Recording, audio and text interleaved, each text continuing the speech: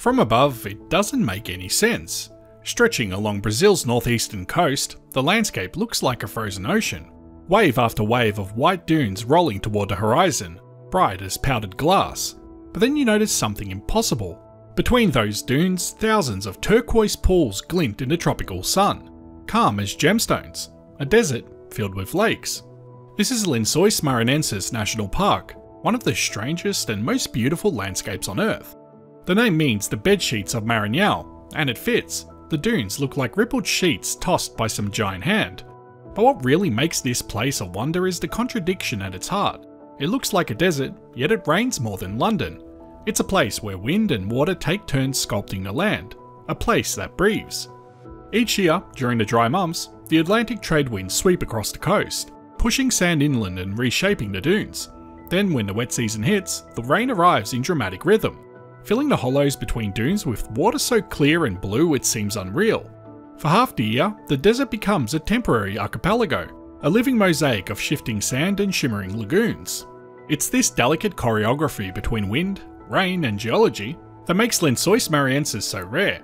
And to understand how such a place can exist at all, we need to dig into its story. A story written in sand, water and time. The story begins long before the dunes ever existed, millions of years ago, when sea levels along this stretch of the Brazilian coast were rising and falling like a slow geological tide. Each time the ocean advanced, it spread sand across the lowlands. Each time it retreated, rivers carved through those sediments, laying down new layers. Over countless cycles, these shifts built up a wide coastal plain, part of what geologists call the Barreiras Formation, a mixture of old river and coastal deposits, sandstone, silt and clay. Think of it as a laid canvas, waiting for new forces to start painting. Fast forward to the last ice age. Sea levels dropped, exposing wide beaches and coastal flats. When the glaciers melted again, the sea returned, pushing those deposits inland, reworking and redistributing the sand. The result was a huge supply of fine quartz sand, ready to be moved. All it needed was a little help from the wind, and that's exactly what happened. The sand that makes up Lençóis Maranhenses has two parents, rivers and the ocean, and one sculptor, the wind. While the nearby Preguiças River delivers sediment directly to the coastal plain adjacent to the dune field, the larger Parnaíba River delta to the east may also play a supplementary role by supplying sand that is carried westward by longshore currents along the Maranhão coast. Once the sand hits the shoreline, it doesn't stay put. The waves and tides shuffle it east and west, piling it along beaches and flat coastal plains. From there, strong onshore trade winds, those same winds that make Brazil's northeast famous for kitesurfing, pick up. Over time, the wind sculpts the sand into sweeping ridges called barchanoid dunes, long crescent-shaped dunes that align in ribbons running inland for tens of kilometres. Between these ribbons are troughs, low valleys where the wind has scooped away the sand. Those troughs will soon become something magical. You can see the process from space, dunes migrating, merging, and reshaping year after year. Satellite surveys and 3D elevation models show that the dunes can move several meters each season. Some gain height, others collapse. It's not a still landscape, it's one that's constantly rewriting itself. So the sand keeps moving, the wind keeps sculpting, and the dunes keep marching inland. But all this movement alone can't explain the lagoons. For that, we need to talk about water, and a secret lying just beneath the surface. It sounds impossible, but Lençóis Maranhenses receives around 1.3 to 1.5 meters of rainfall each year, nearly double what London gets. And the difference isn't just in volume but in rhythm. Here, nearly all that rain falls during the first half of the year.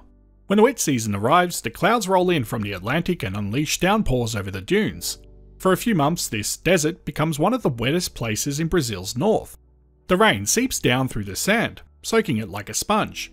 But it doesn't just disappear, because underneath, something special happens. The water table, the upper level of groundwater beneath the surface, rises sharply during the rains. Imagine a hidden underground tide slowly lifting upward. When it meets the low points between the dunes, the water breaks through to the surface, filling the hollows. That's what creates the lagoons, not rivers or springs, but the groundwater itself becoming visible. Each lagoon is like a window into the water table. When a dry season returns, the water table sinks again, the lagoons shrink and vanish, and the wind resumes its work, reshaping the sand once more. This rise and fall, this breathing of the land, is what gives Lençóis Maranhenses its living rhythm. But here's the question that stumps everyone who visits. If it's all sand, why doesn't the water just drain away? The secret lies in the layers beneath the dunes. The upper blanket of sand is extremely porous, water can move through it easily, but below that are older coastal and river deposits left behind by those ancient sea level changes. These layers contain clay and silt, which are much less permeable. Over years of wet seasons, thin films of mud and organic material have also built up at the bottom of the lagoons, forming natural seals. Together these act like a patchwork tarp under a sponge. The water still seeps slowly downward, but not fast enough to drain the lagoons before the dry season ends. It's a beautifully balanced system. If the layers below were too tight, the dunes might become swampy and lose their shape. If they were too loose, the water would vanish before it ever filled the lagoon. Geologists studying Lençóis have confirmed this delicate structure, a blanket of clean, fine aeolian sand moved by wind, resting on a more complex foundation of coastal and fluvial sediments. It's this contrast in permeability that lets the lagoons persist for months. The water itself is fresh and clear, slightly acidic from contact with the sand and organic material. Sunlight bounces off the white quartz grains below, giving the lagoons their brilliant blues and greens. The colours shift with depth, light, and the angle of the sun, a natural light show created by physics and geology. Lençóis Maranhenses covers about 156,000 hectares, roughly the size of London, with nearly 90,000 hectares of active dunes. The dune chains can stretch for up to 80 kilometres inland, forming one of the largest coastal dune systems in South America. But it's not static. Scientists tracking dune migration with satellite imagery found that individual dunes can move several metres per year, sometimes more. A lagoon that's chest deep in one season might be gone the next, swallowed by shifting sand, while another forms a few hundred metres away. It's a living, moving system, not a monument frozen in time, but an ongoing performance between wind, water, and gravity. During the height of the rainy season, the lagoons often link up, forming corridors of water that stretch for kilometres, chains of turquoise beads strung between ivory ridges. By the end of the dry season, most of those links break apart, leaving scattered ponds that fade into damp sand. This pulse, filling, shrinking, and filling again, has been repeating for thousands of years. It's so regular that the dunes and water table have actually synchronized. Studies modelling the system show that the period of groundwater rise and fall matches the migration pace of the dunes. The land and its water are literally in step. The dunes move just fast enough that the lagoons reappear in the same rhythm each year. You can think of Lençóis Maranhenses as a machine with 4 great gears, all turning in harmony. The first gear is sand supply, rivers feeding the coast with fresh material. The second is wind, blowing hard and steady enough to organise the dunes into neat ridges instead of chaotic piles. The third is rain, arriving in powerful bursts that lift the water table. And the fourth is the ground itself, with its subtle layers that hold water just long enough to form lagoons, but not so long that they stagnate.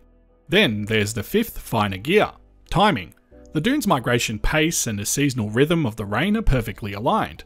Get any of these gears wrong, a weaker wind, a drier season, or a leakier base, and the whole system would unravel. Too dry and you'd have a lifeless desert. Too wet and the dunes would drown under permanent lagoons. This is why Lençóis Maranhenses is so rare. It's not just the presence of dunes and rain, it's the exact balance between them. Every year nature rewrites the script. Dunes collapse, lagoons form anew, and the pattern shifts just enough to remind us that this landscape isn't frozen, it's alive. It's also why theories of catastrophic origins like ancient tsunamis don't hold up. A tsunami would leave behind chaotic debris, pebbles, shells, and unsorted sediment dumped in a single violent event. But what we find here is order, clean wind-sorted sand, gentle layering, and ongoing motion. Lençóis wasn't created in an instant. It's still being created, season after season, breath by breath. From a geologist's point of view, this place is a masterpiece of equilibrium, the kind of natural system you'd expect to collapse under its own contradictions, yet somehow it endures. From a traveller's point of view, it's pure magic, a desert that refuses to stay dry. Stand on a dune at sunset and you can feel it, the slow heartbeat of the place. The wind brushes your face, the sand shifts under your feet, and down below, the lagoons mirror the fading light. They are not permanent, but that's the point. Their beauty lies in their impermanence, in the balance between elements that shouldn't coexist but somehow do. Lençóis Maranhenses exists because everything happens here just right. The rivers deliver sand, the wind sculpts it, the rain fills it, and the earth holds it. And together, they create a desert that's anything but dry. I hope you found this as interesting as I did, and as always, Thanks for watching. Before I end this video, I'd like to give a big shout out to my Patreon and YouTube members. Thank you so much to everyone that helps to support this channel.